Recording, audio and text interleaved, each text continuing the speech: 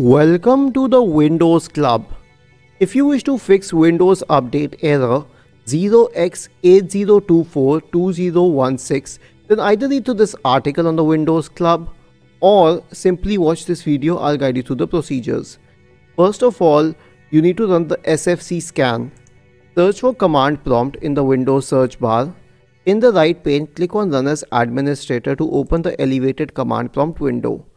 In the elevated command prompt window, type the command SFC /scan now and hit enter to invoke the SFC scan. The next solution is to reset Windows Update components.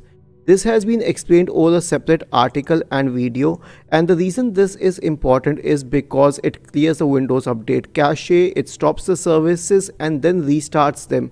So basically most of the job is done with the procedure, and this should solve the problem for most users. But if it doesn't, then consider disabling any third-party antivirus on your system and also temporarily disable any proxy connection.